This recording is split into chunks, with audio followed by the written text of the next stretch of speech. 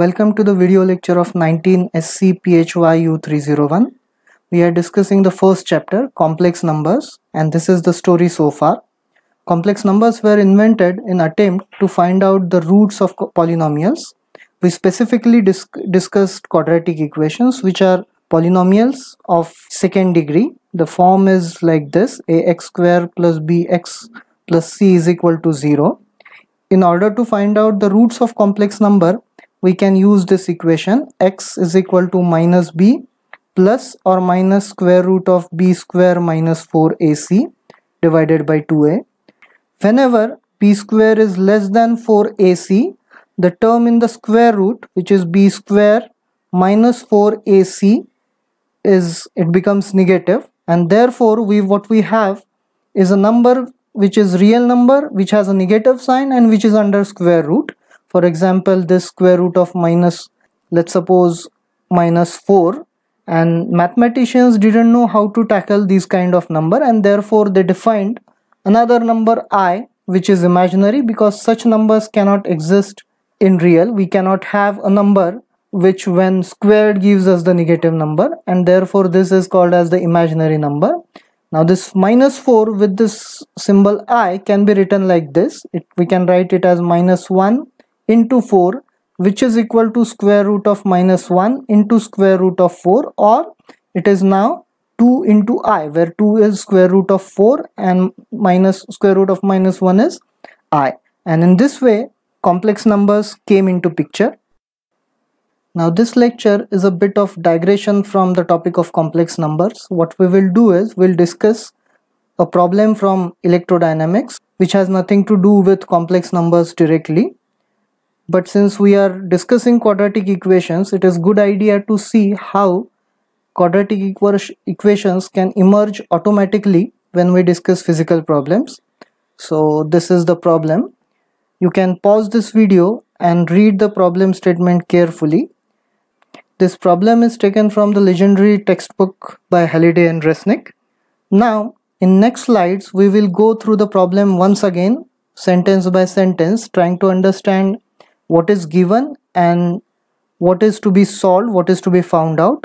So this is first sentence, which says that there are two identical pairs, and you can see these two identical pairs here.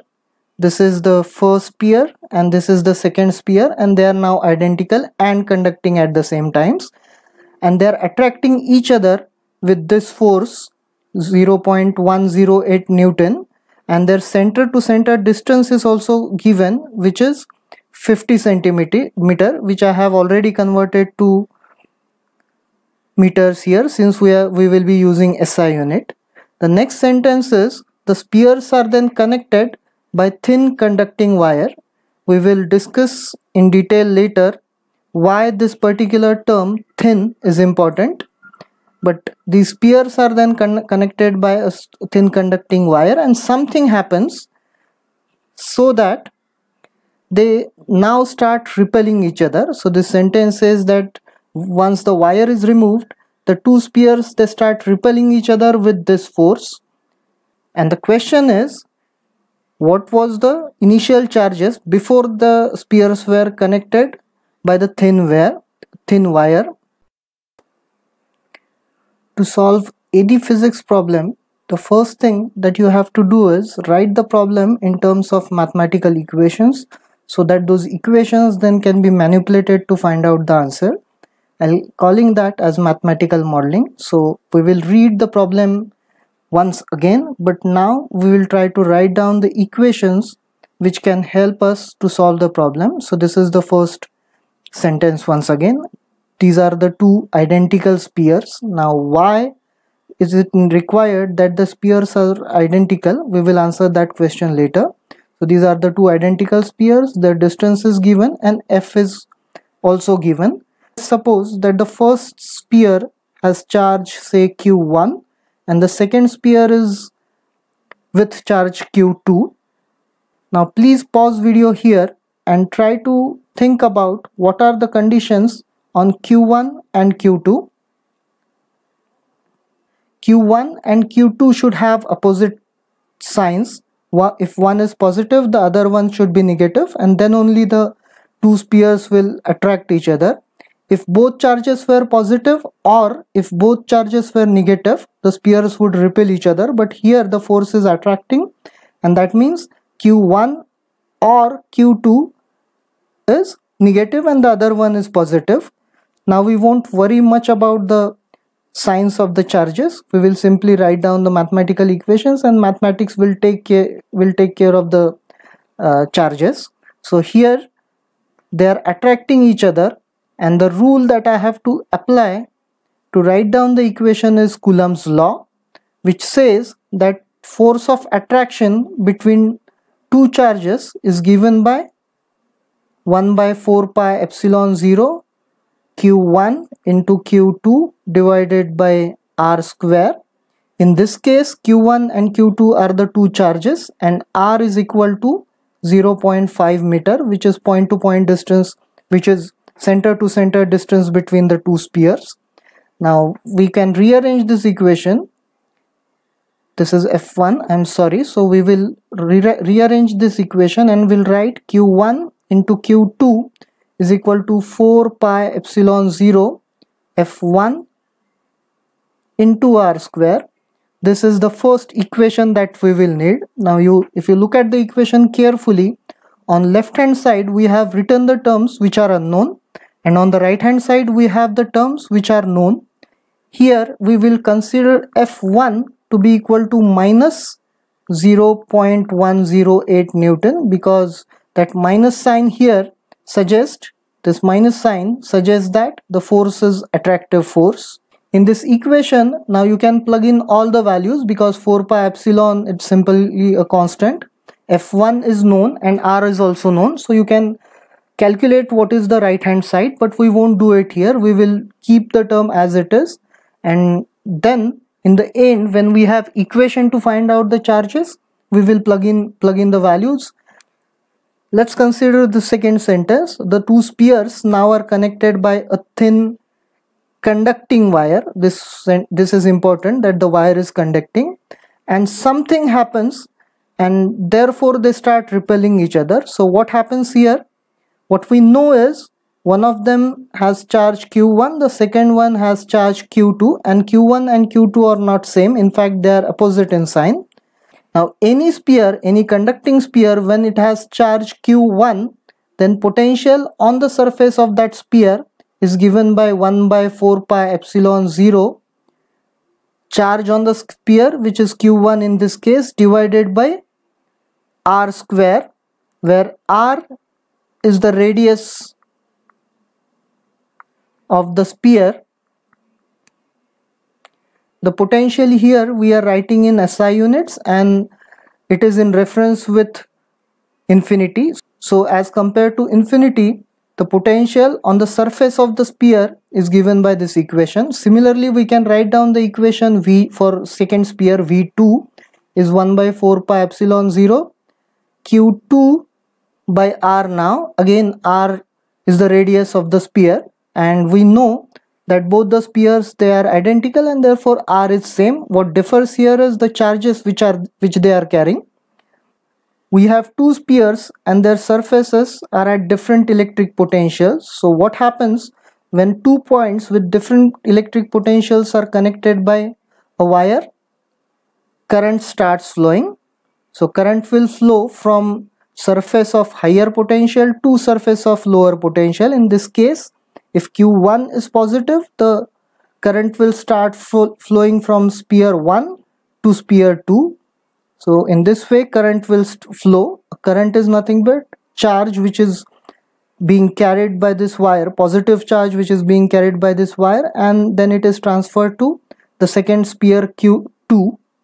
And how long will this current flow? The current will flow until both the spheres have the same charges. Some charge small q, when is transferred from sphere 1 to sphere 2, so that charge on first sphere is Q1 minus Q, and charge on second sphere will be Q2 plus Q, because this second sphere is gaining the charge, and when these two charges now are equal, what will happen is, if you write down the equation for potentials once again, they have the same radius, so this r is same, capital R is same, and the charges are also same, so V1 and V2 they will become same after the small charge Q is transferred from first sphere to second sphere. And when they have equal charges, since there is no potential difference now, the current will stop flowing, so that now we can find out a relation for this small q, which is equal to Q1 minus Q2 divided by 2. Let us now write down the final charge on both of the spheres. Say capital Q, it is either equal to Q1 minus small q or Q2 plus small q. Both of them will give us the same equation. So I will consider Q1 minus small q here. Therefore Q is Q1 minus small q is given by this equation Q1 by 2. Since we are subtracting, this will become plus now, Q2 by 2. Q therefore is equal to Q1 plus Q2 by 2.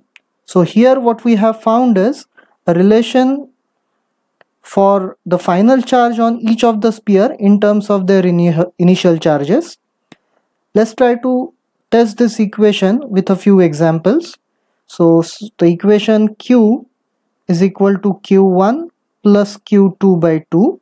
Suppose this charge is say 5 and this is equal to 2. This definitely isn't the case with our problem because one of the charge is positive, the other one is negative. Anyway, we will consider these charges. So what is Q given by our equation? It is 5 plus 2 by 2, which is equal to 3.5. So what will happen in this case is 1.5 coulomb of the charge will transfer from first sphere to second sphere, so that charge on the first sphere becomes 3.5 coulomb and charge on the second sphere is also 3.5 coulomb. So our equation is working well for this particular example. Let's now consider another example which is closer to the situation in our problem. Let's say Q1 is equal to plus 5 and Q2 is equal to minus 3.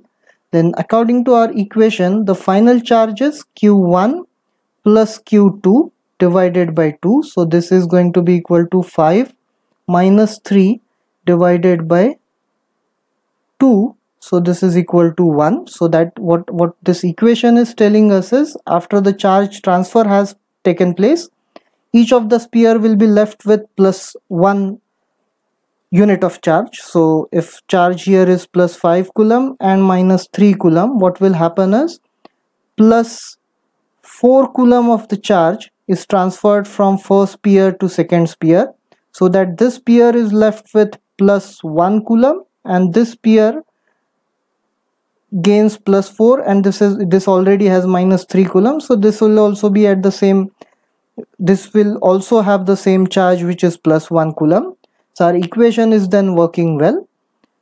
What we have obtained is a relation for the final charge on each of the sphere in terms of the initial charges Q1 plus Q2 divided by 2. Now we will answer this question: why do we need a thin wire? Can you think about it? The reason is, if the wire is not thin enough, if the wire has sufficient surface area, some of the charge is retained by this wire and our equation in that case will not work. It is necessary that the wire is thin enough that even if it carries some charge, it is very small. Now we again use Coulomb's law for the final state of the two spheres. The two spheres are fixed in place and therefore they cannot move from their positions.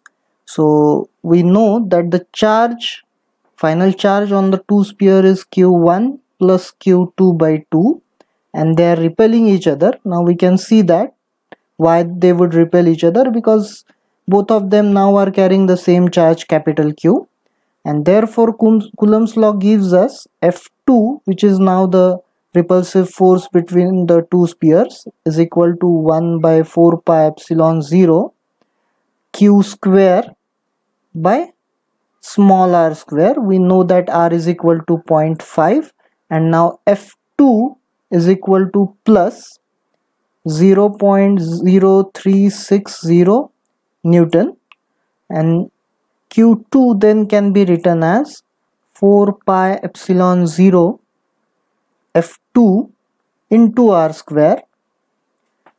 Again, in this equation, on the left side we have q square, which is unknown. We don't know what is the final charge on both the spheres. On the right hand side we have this term which can be found out. If I plug in all the values here, I can find out what is the value on right hand side, but we won't do it. In fact, it is recommended for all the problems you write everything in terms of the equation and plug in the values only at the end when you have the final answer. This is for the two reasons. First one is that it saves time. The second reason is you get more accurate answers, because every time you write down value of each terms like this, you will truncate some of the terms which are shown by the calculator, and these errors will pile up as you consider more and more terms. So it is always recommended that you get the final answers in terms of known values and then plug in those values at one go and find out the answer. Let's gather now all the equations that we have obtained in attempt to solve this problem. The first equation was q1 into q2 is equal to 4 pi epsilon 0 f1 into r square. In this equation, q1 and q2 are unknown, the initial charges on the two spheres. F1 was the attractive force between them, so it is minus 0.108 Newton, and r is distance between the centers of two spheres, which is 0.5 meter. The second equation that we obtained is q square is equal to 4 pi epsilon 0 f2 into r square. In this equation, this capital Q is the value of the final charges on the two spheres, and force now is repulsive force, which is 0.0360 Newton. R doesn't change, the two spheres are fixed in place. And finally, we also have relation between Q1 and Q2 such that Q1 plus Q2 by 2 is equal to Q. And now we want to solve these three equations. Let's call this as equation 1, this as equation 2, and this let's say is equation 3. So we will have to solve these three equations to obtain the solution to the problem. What these equations are telling us is when all these three equations are satisfied, those values of q1 and q2 are the solutions to our problem. To solve the problem now, let's first consider the second equation and let's write down the square root of that equation. Q is equal to 4 pi epsilon 0 into f2 into r, and since we are taking square root, this term is to be under the square root sign. We now will write down q2 in terms of q1 by using the first equation. So what we get is 4 pi epsilon 0 f1 into r square divided by q1. So what I'm trying to do here is I'm trying to write q2 and capital Q in terms of q1, so that we have one equation with one unknown q1 and we can try to solve that equation. Let us now plug in this value of q2 in this equation. So therefore we can write q1 plus 4 pi epsilon 0 f1 into r square by q1 is equal to 2 into square root of 4 pi epsilon 0 f2 into r. So now this is, if you look at this equation now, all the terms are known except this q1, so we can try to solve this equation in obtain value of q1, which we will do on next slide. Let me call this equation as equation number 4. Now we want to use equation 4 and write down the equation in terms of q1. So what we get is q1 square plus 4 pi epsilon 0 f1 into r square is equal to 2 into square root of 4 pi epsilon 0 f2 into r into q1. Now I'll rearrange this equation to write q1 square minus 2 into square root of 4 pi epsilon 0 f2 into r into q1 plus 4 pi epsilon 0 f1 into r square is equal to 0. Now many of you must have already realized that this is nothing but a quadratic equation. Let's write this equation for this term, which is 2 into square root of 4 pi epsilon 0 f2 into r, and I'll write gamma for this term 4 pi epsilon 0 f1 into r square. So if I use these values beta and alpha in the above equation, what we get is q1 square minus beta into q1 plus gamma is equal to 0. Now this is a quadratic equation. It is of the form of ax square plus bx plus c is equal to 0. The only change is, instead of x, now the variable that we have is q1, which we can find out by solving the quadratic equation to find the roots of the quadratic equation, and a is equal to 1, b is equal to minus beta, and c is equal to gamma. Now we'll solve this quadratic equation on next slide. Let's rewrite the equation once again here. It's q1 square minus beta q1 plus gamma is equal to 0, where beta is 2 into square root of 4 pi epsilon 0 f2 into r, with f2 equal to 0.0360 Newton and r is equal to 0.5 meter. Gamma is equal to 4 pi epsilon 0 f1 into r square, with f1 is equal to minus 0.108 Newton and r is same, it is 0.5 centimeter. Now let's find out the values of beta and gamma here. When you plug in values of all the constants, the value of beta turns out to be equal to 2.001 into 10 to the power minus 6. I'm not writing dimensions here. Gamma is equal to minus 3.004 into 10 to the power minus 12. Now we can find out the roots of this quadratic equation. The roots are given by q1 is equal to beta plus or minus square root of beta square plus or minus 4 gamma divided by 2. But just keep in mind that gamma is negative, it is with a minus sign here. It is because the force F1 which is there in that term of gamma is negative. So when you find out the values of the roots, there will be of course two roots. One root is obtained when you consider the positive sign, which turns out to be equal to 3 into 10 to the power minus 6 coulombs, or we can write this q1 as 3 microcoulomb. Similarly, the second root, which I'll write as q1 prime, this is equal to minus 1 into 10 to the power minus 6 coulomb, or this can be written as minus 1 microcoulomb. Now these are the possible values which can be there on the first pair. it can be either plus 3 microcoulomb or it can be minus 1 microcoulomb.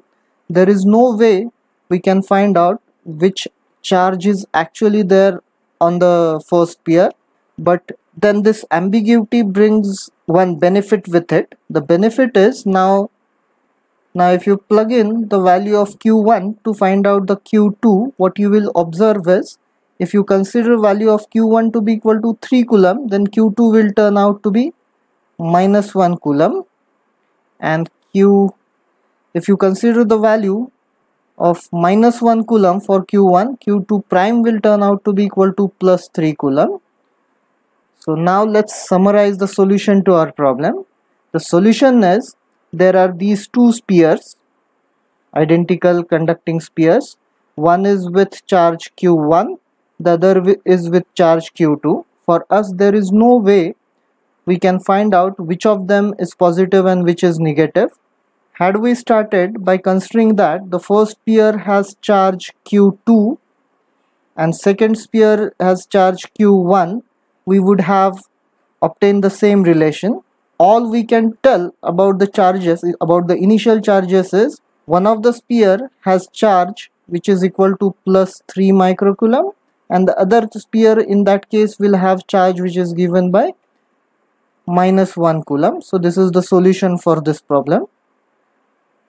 Now what is the message given by this equation? What we solved was a problem from electrostatic, and as we started solving the problem, the quadratic equation automatically emerged, and when we solved it, we have to obtain the roots to get the solution of the problem.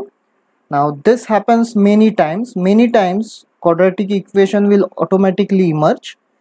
If the variable in which the quadratic equation is written has physical existence, then the solutions or the roots of the quadratic equation are always real. They cannot be complex, but that is not the whole story. That there are so many other quadratic equations which will have complex root, where you will need the concept of I is equal to square root of minus 1, and then the roots will be of this form, a plus I into b, where a and b both are real numbers. Complex numbers are very important. It is for two reasons. The one is, they are a very important tool in mathematics. There can be so many things which wouldn't be possible without complex number. The second reason is, we say that these numbers are imaginary, but when it comes to complex numbers, you get something called as wave function, which is generally written as psi. So these wave functions are always complex numbers, and they do represent some kind of reality. We have to manipulate this wave function to get the physical meaning out of the wave function.